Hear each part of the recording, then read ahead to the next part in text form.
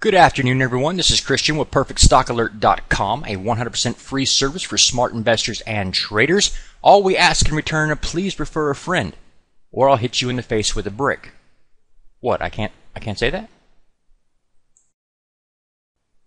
Today we'll be looking at the cup with handle chart formation, and this is a bullish continuation formation.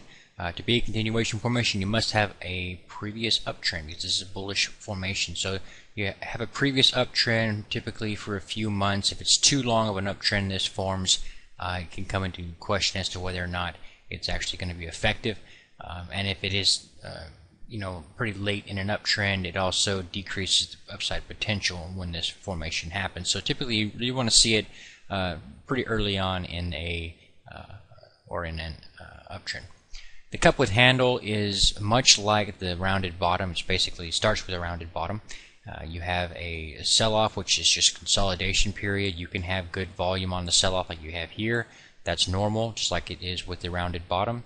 At the very bottom of the cup forming, you could have an increase of volume as well. It shows that you're kind of butting heads from sellers and buyers right there, and there's some buying going on. And typically, volume will either decrease or start to increase on the buy side as you start to go up on the right side of the cup, or the rounded bottom here.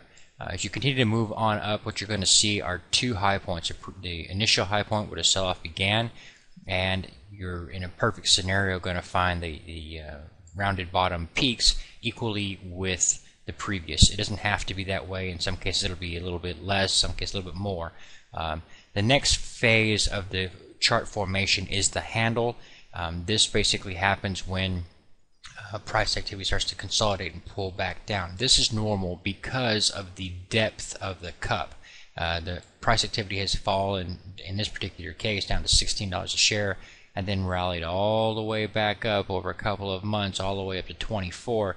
It needs to take a breather, so that's why you get this move down here. A lot of times you'll see that you get the resistance level right here, and you can, in this case, we got a breakout where price closed above that, and it could have fooled a lot of people thinking, well, resistance now has got to be support because it's broken through it. And then she turns right around and pulls back down here and consolidates. So don't let that throw you. That's normal.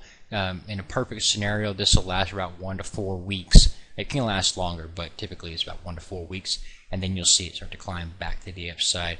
And that's when you're going to see the real breakout. And that one's going to have to be on good volume. You want to see volume supporting that breakout. The breakout can be, let me clean this chart up. You notice there's a couple breakout points here. You've got the previous resistance line right here, all right? Or you could use a trend line on this particular chart. You had the ability to draw a trend line right here, and you could have seen the breakout happening right in front of you. And it's again supported by strong volume, which gives us more confidence in the move. And typically stock traders are going to be looking to be buying right here when you get a breakout of resistance on good volume. They've had the time to consolidate. This is a really strong move to the upside.